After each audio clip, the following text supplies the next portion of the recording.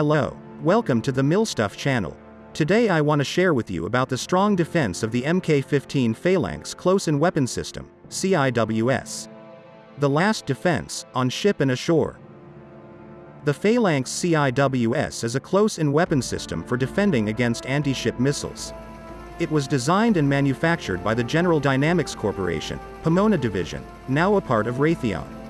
Consisting of a radar-guided 20mm, 0.79-inch Gatling gun mounted on a swiveling base, the Phalanx is used by multiple navies around the world, namely the Royal Navy and the United States Navy on every class of surface combat ship, by the United States Coast Guard aboard its Hamilton-class and Legend-class cutters and the navies of 16 allied nations. A land-based variant known as Sea-Ram has recently been deployed in a short-range missile defense role to counter incoming rockets and artillery fire. Because of their distinctive barrel-shaped radome and their automated nature of operation, Phalanx CIWS units are sometimes nicknamed R2-D2, after the famous droid from Star Wars. The Phalanx Close-in Weapons System, CIWS, was developed as the last line of automated weapons defense, terminal defense or point defense, against anti-ship missiles, ASHMs, including high-G and maneuvering sea skimmers.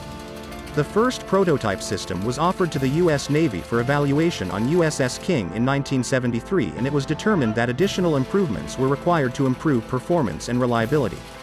Subsequently, the Phalanx Operational Suitability Model, OSM, successfully completed operational test and evaluation, OPEVAL, onboard USS Bigelow in 1977. OSM exceeded operational maintenance, reliability, and availability specifications. DSARC-3 followed operational test and evaluation, which was followed by approval for production in 1978. Phalanx production started with orders for 23 USN and 14 Foreign Military Sales (FMS) systems. The first ship fully fitted out was the USS Coral Sea in 1980. The Navy began placing CIWS systems on non-combatant vessels in 1984. The basis of the system is the 20mm M61 Vulcan Gatling gun autocannon, used since the 1960s by the United States military in nearly all fighter aircraft, and one land mounting, the M163 VADS, linked to a Ku-band radar system for acquiring and tracking targets. This proven system was combined with a purpose-made mounting, capable of fast elevation and traverse speeds, to track incoming targets. An entirely self-contained unit, the mounting houses the gun, an automated fire control system and all other major components, enabling it to automatically search for, detect, track, engage, and confirm kills using its computer-controlled radar system.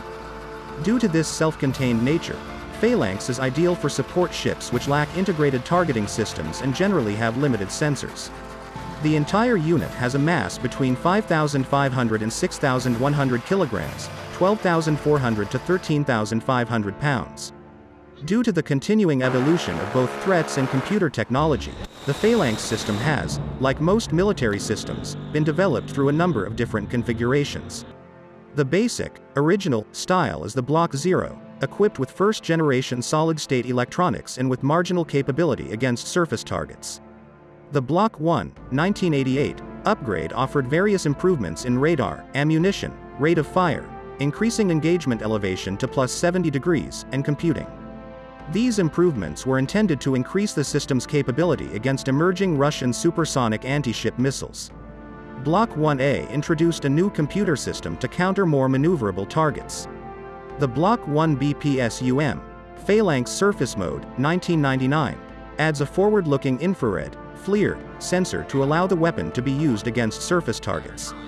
This addition was developed to provide ship defense against small vessel threats and other floaters in littoral waters and to improve the weapon's performance against slower low-flying aircraft. The FLIR's capability is also of use against low observability missiles and can be linked with the RIM-116 Rolling Airframe Missile (RAM) system to increase RAM engagement range and accuracy. The Block 1B also allows for an operator to visually identify and target threats. The U.S. is in the process of upgrading all their Phalanx systems to the Block 1B configuration. The Block 1B is also used by other navies such as Canada, Portugal, Japan, Egypt, Bahrain, and the UK.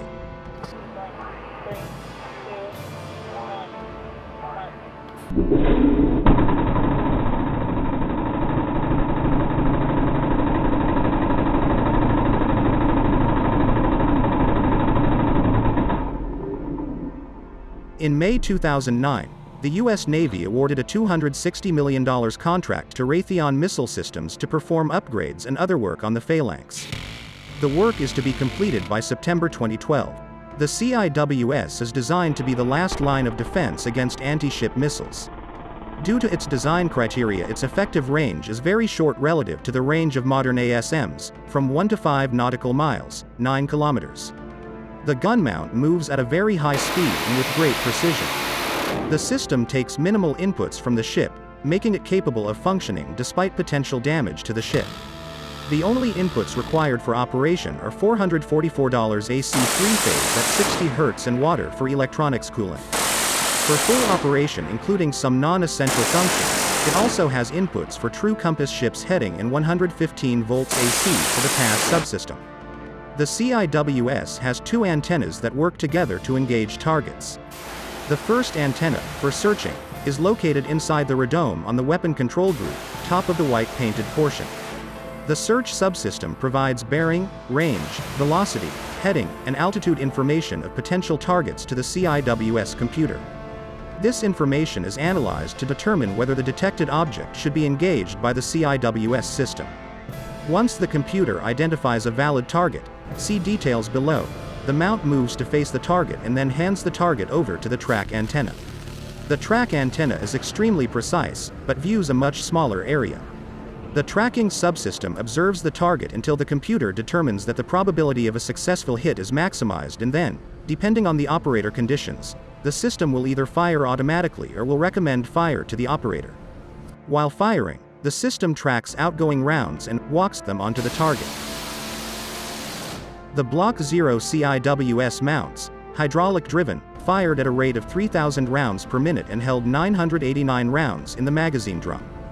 The Block 1 CIWS mounts, hydraulic, also fired at 3,000 rounds per minute with an extended magazine drum holding 1,550 rounds.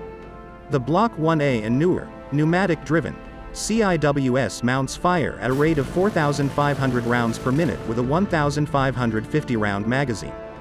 The velocity of the rounds fired is approximately 3,600 feet per second, 1,100 meters per second. The rounds are armor-piercing tungsten penetrator rounds or depleted uranium with discarding sabots. The Phalanx CIWS 20mm rounds are designed to destroy a missile's airframe and make it unaerodynamic, thus keeping shrapnel from the exploding projectile to a minimum, effectively keeping collateral damage to a minimum. The ammunition handling system has 2 conveyor belt systems. The first takes the rounds out of the magazine drum to the gun. The second takes empty shells or non-fired rounds to the opposite end of the drum. The CIWS does not recognize identification friend or foe, also known as IFF. The CIWS has only the data it collects in real time from the radars to decide if the target is a threat and to engage it. A contact has to meet multiple criteria for it to be considered a target. There are many other subsystems which together ensure proper operation, such as environmental control, transmitter, mount movement control, power control and distribution, and so on. It takes 6 to 8 months to train a technician to maintain, operate, and repair the CIWS.